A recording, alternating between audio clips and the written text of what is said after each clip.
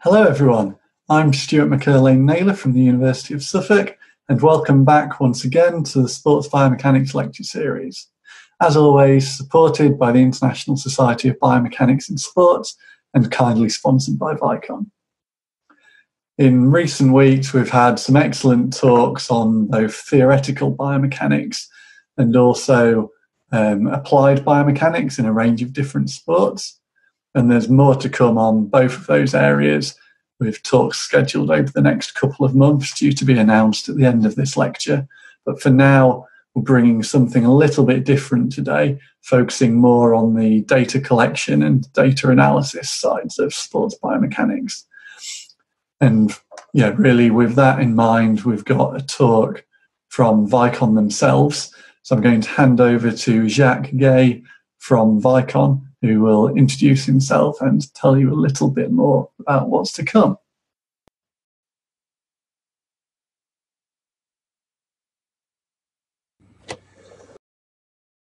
Afternoon all. My name is Jacques and I'm a Senior Life Science Application Engineer at Vicon. I've been with Vicon for just over 13 years now, and part of my role involves traveling the world, installing Vicon systems and training customers like yourself on how to use the Vicon system. However, before joining Vicon, I was at the University of Cape Town doing research in cricket biomechanics, and I was also managing the biomechanics laboratory on the side.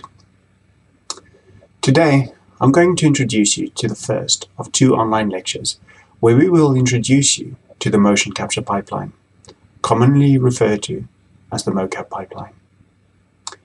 These lectures are aimed at an audience that perhaps haven't spent any time within an optical mocap lab, and therefore we hope we can provide you with an insight to what it is and how you can integrate this pipeline into your research projects.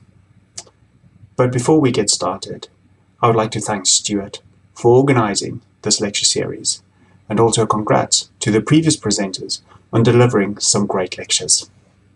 So let's get started. Our aim today is to give an introductory overview of what an optical motion capture pipeline looks like, splitting it into 4 sections. Today we 1 and 2. In a few weeks' time, we will be looking into sections 3 and 4 with a live session, and we will also be looking beyond the lab. There are many elements to consider within an optical mocap system. Hopefully you all saw this banner going through Twitter. Well, here it is again, as a still. Now, I know there's a lot of information on this banner, but this banner depicts the full life science motion capture pipeline. We will guide you through different aspects of the pipeline through this presentation and especially in the next live session. Let's start then by looking at section 1, the hardware and software solution.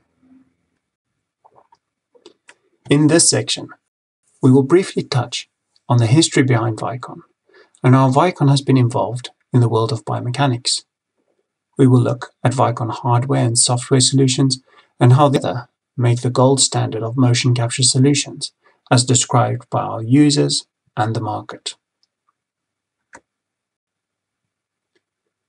Vicon is a global company serving the community.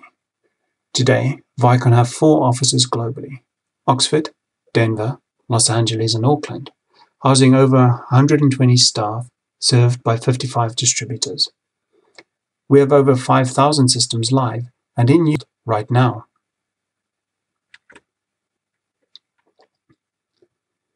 In the late 70s, researchers from around the world collaborated to research different methods into tracking movement and gaining 3D point clouds from this movement. Following on from this research, Dr. Julian Morris founded Oxford Metrics, selling Vicon systems in 1984. Using old analog video cameras for creating 3D reconstructions, Dr. Morris developed the first optical mocap system. The optical mocap system was needed in the clinical gait setting to capture clinical gait data, deliver qualitative and quantitative results, to track how a patient progressed through treatment, to build a patient-specific database, and to compare this to normal database, and then to have increased confidence in potential outcomes of physiotherapy or surgical interventions. This is what was first formed as a Vicon system, and what was sold as optical mocap systems since 1984. To close off the history cycle, Vicon is now the company name, and we have Oxford Metrics as the holding company, who are on the AIM stock market.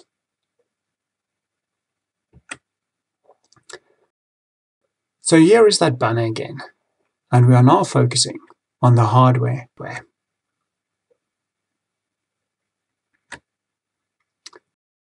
With the history, experience, pedigree, and known as the gold standard, we have continued to develop mocap over 35 years. Now let's look at a range of cameras have been developed over time, leading to today's range. From analog cameras on the far left to digital high-speed and high-resolution optical cameras of today. Cameras are reviewed with specifications such as pixel count, frame rate, and field of view, depicting what size of area you want to cover and what size of markers you want to track during the movement, and also at what speed you want to capture your data at.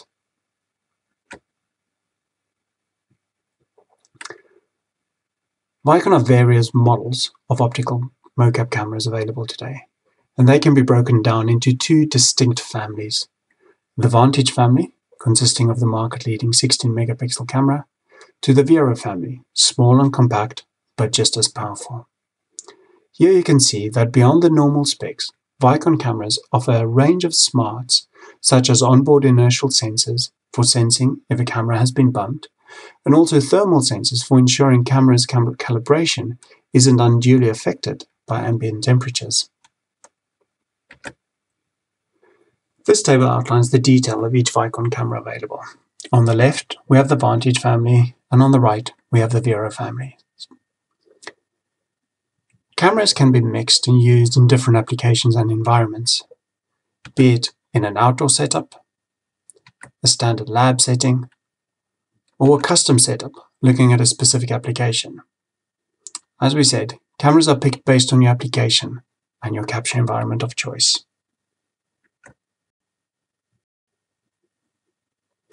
We have briefly discussed Vicon camera hardware. Now let's take a look at the capture software options provided by Vicon.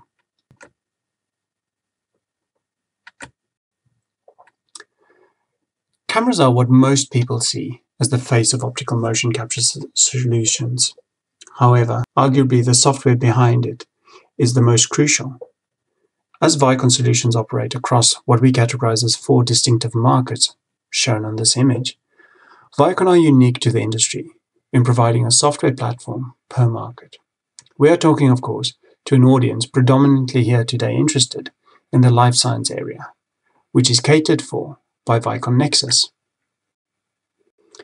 The other markets have their own platforms as well, namely Shogun for entertainment, Tracker for engineering, and Evoke for location-based VR.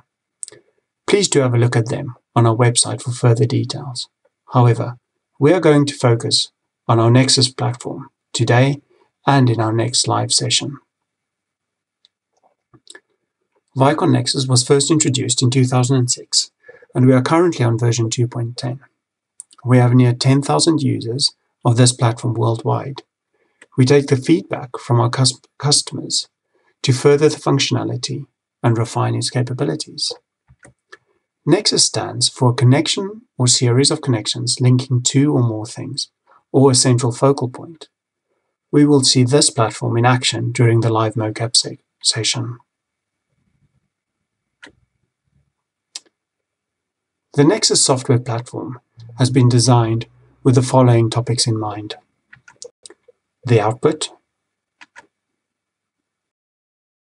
the researcher, the integration options, be it digital or analog, the modeling options, which we will be looking at in the next section, customizable reporting options, either via Polygon, as we have seen in earlier presentations in this series, or via quick reporting within Nexus.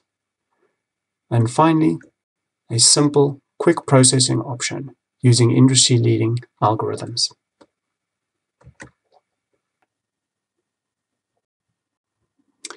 So to summarize, what have we covered so far?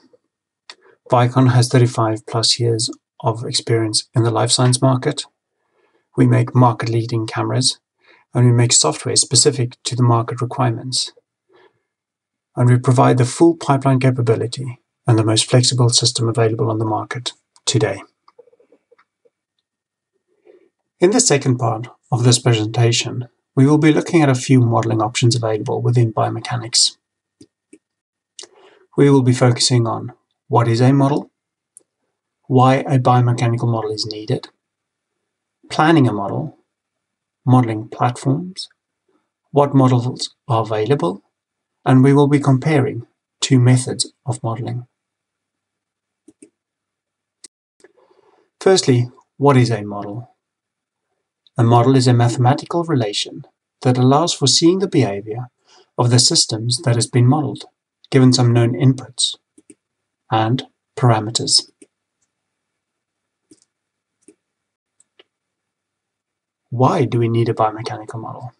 I think the following quote from Dr. Scott Delph at Stanford University perfectly sums up the need for a biomechanical model. A biomechanical model allows us to extract mechanistic insights from messy and heterogeneous movement data and to make predictions in domains where data are unavailable.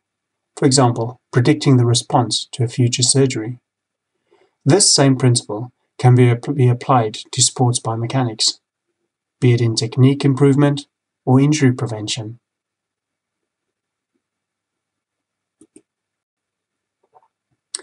Now that we know why we need a biomechanical model, let's look at how we can apply modeling to human motion.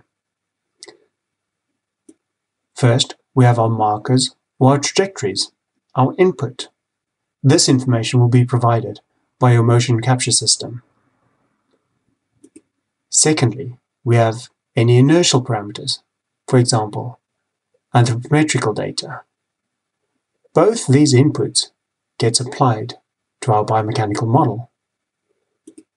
In this example, we have our output, looking at compression in the spine.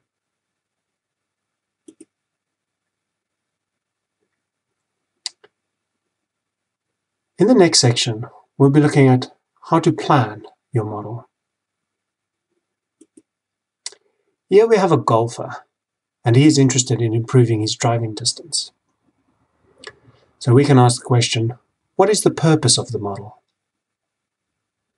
The purpose of this model would be to increase the driving distance, of course. One thing that you can look at would be the X factor. If you want to know more about the X factor, have a look at a presentation 3 in the series by Stuart titled Cricket Batting Biomechanics. The next few questions you will need to ask is, which segments do I need to model? What kinematic parameters do I need to calculate in the model? And what kinetic parameters do I need to calculate in my model? We will then draw a free body diagram, describe the rigid segments, and we will also describe the segment origins and orientation.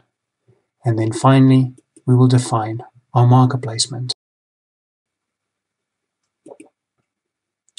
Once a research question has been defined, the next step is to define a marker set for your model. The following steps describe considerations for creating a marker set. Decide on the number of markers to use and ensure that marker positions are placed in a manner which will allow for meaningful anatomical reference frames to describe the motion. Think about degrees of freedom. Remember the following. A minimum of 3 markers are required to describe a segment with 6 degrees of freedom. In this example, we have a 4-marker cluster on the sacrum, and we can see on the graph the rotation around X, Y, and Z with the translation in X, Y. When we look at a hinge joint or a ball and socket joint, we require of 3 markers on the segments surrounding the joint to describe the connection.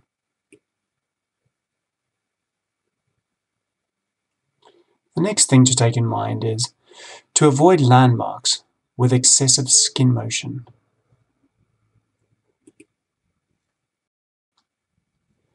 In this video clip, we can see the thigh marker moving as the foot is stamped. Aim for easily palpable landmarks. In this example, the ankle marker is placed on the lateral malleolus at the distal end of the fibula, located on the lateral ankle. Make sure that marker positions are easily repeatable.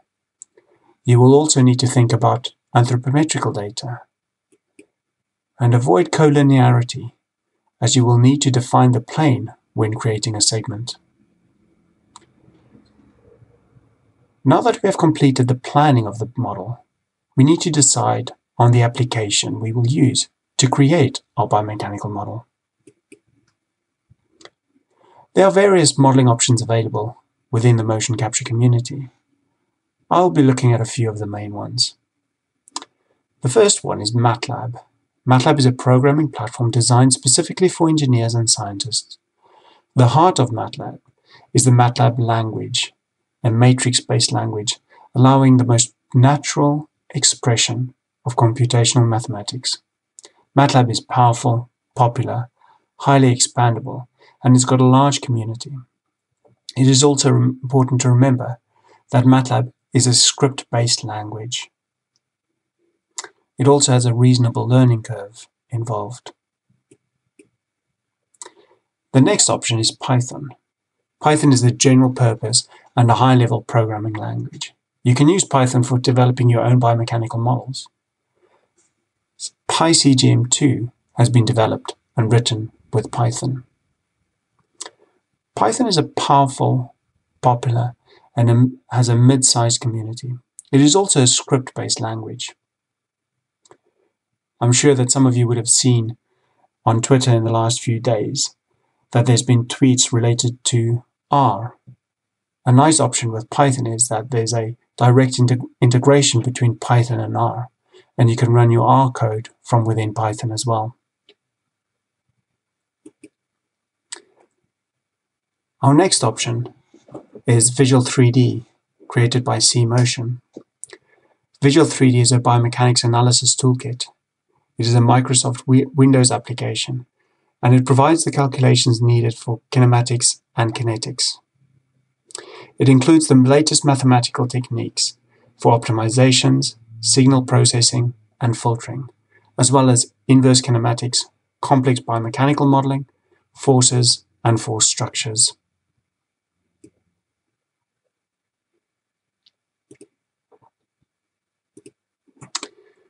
dflow by Motec is an in-house visual programming tool for interactive and immersive application development.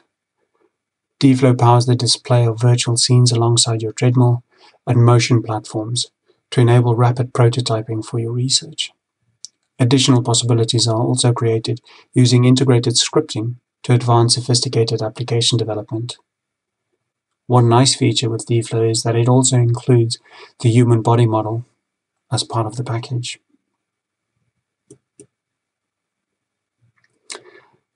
Our next option is LabVIEW by National Instruments.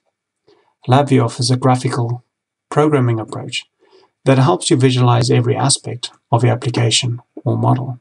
It is powerful and has a mid-sized community. It has a reasonable learning curve. Next on our list is Motion Monitor. Motion Monitor provides real-time solutions to a wide range of applications that involve the study of human motion. Motion Monitor was designed to analyze all aspects of human motion. In sports biomechanics, Motion Monitor will both monitor and enhance performance, track and animate sports objects for golf, batting, pitching, tennis, bowling, and biking. It also provides biofeedback for exercise to enhance visual responses, eye-hand coordination, movement patterns, and uses audio feedback.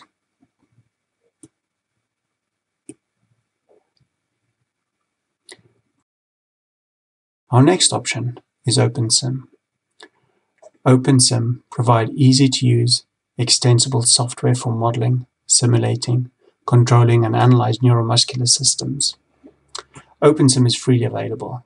It's a user-extensible software system that allows users to develop models of musculoskeletal structures and create dynamic simulations of movement.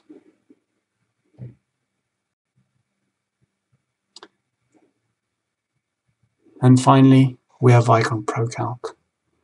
ProCalc is a visual application for creating custom kinematic models, variables, and event calculations using a simple wizard-based system. You can load your C3D trial files in, create new calculations, and visualize outputs in an integrated 3D workspace. Variables and events are calculated in ProCalc, can be written back into the C3D file, and it can also be exported directly to Excel.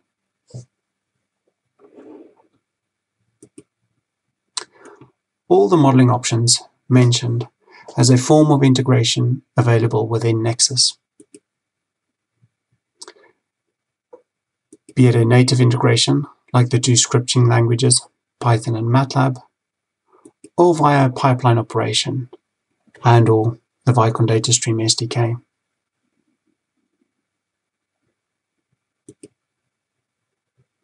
Now that we have looked at the different modeling applications available to us, here's a list of a few of the off-the-shelf models you can use within Vicon. It is important to note that certain models can be applied to different activities. You can also find a library of available models on the Vicon website.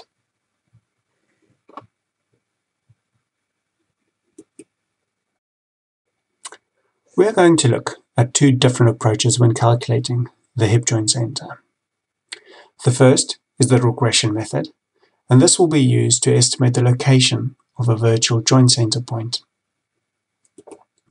The second is the functional method, using multiple frames of data where the joint of interest is moving.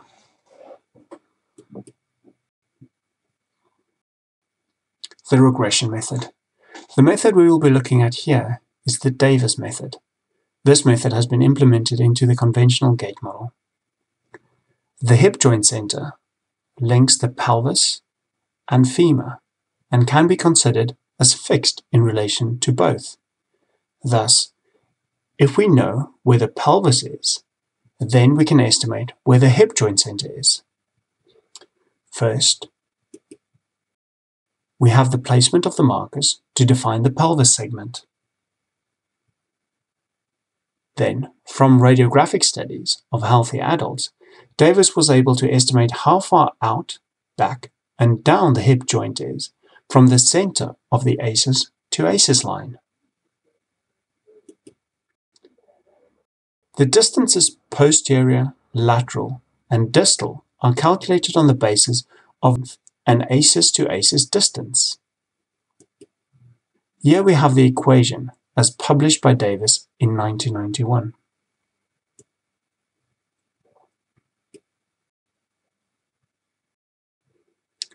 The first functional example that we're going to look at is the symmetrical center of rotation estimation, or rather SCORE method. This is an optimization algorithm that uses functional calibration frames between a parent and child segment to estimate the center point of rotation. In this video clip, we can see a subject performing the star arc movement. It is particularly valuable in providing repeatable and accurate hip joint center locations. The SCORE method locates the joint center only. The second example of a functional method is symmetrical axis of rotation analysis, or rather SARA. SARA uses functional calibration frames between a parent and a child segment to estimate the axis of rotation. It is particularly valuable in providing repeatable and accurate knee joint axis. The SARA method locates only the joint axis and not the joint center.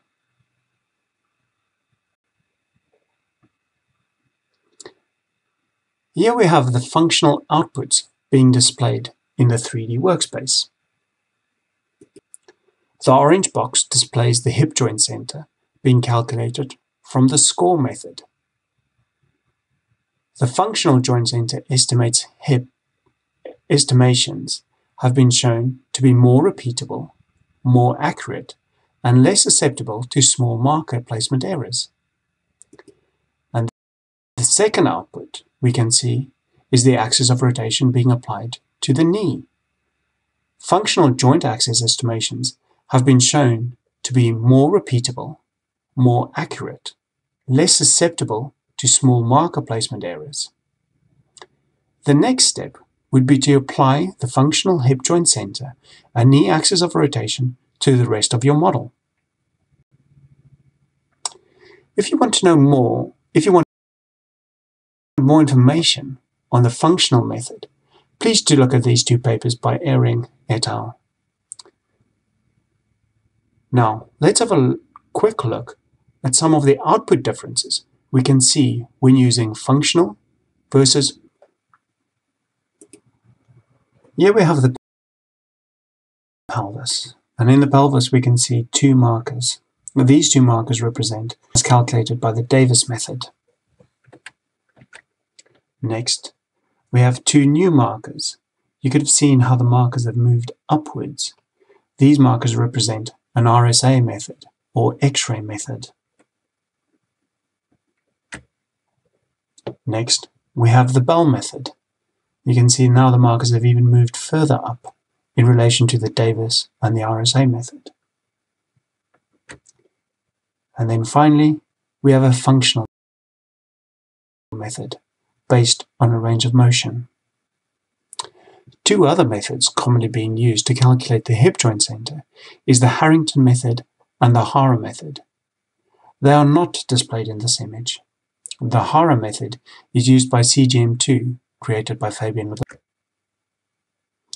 And finally, we can see all four hip joint center calculations being displayed at the same time, and you can clearly see that there's a big offset between them. Seeing the hip joint center being calculated in different locations should always make you stop, think and question, am I using the correct modeling method? The next question we will ask is, how will this affect our model outputs? In this comparison, we are comparing the right hip angles and the right knee angles during a walking trial. The orange line represents the functional method to calculate the hip joint center using SCORE and the knee axis of rotation using SARA. The white line represents the conventional Gait model using regression equation for the hip joint center and the coronal plane marker placement for the thigh, which will affect the knee outputs. You can clearly see on these two graphs that there are distinct differences between these two methods.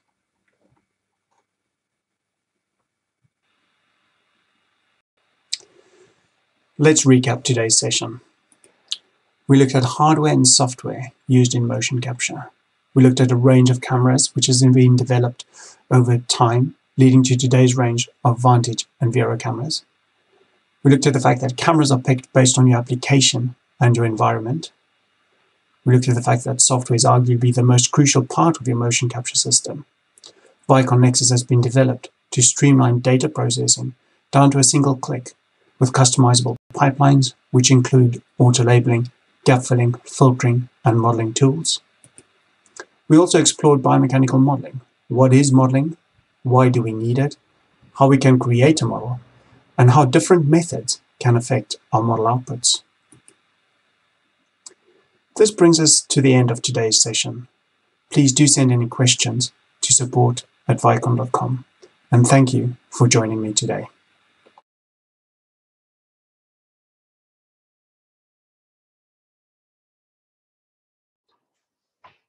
Thank you very much, Jacques.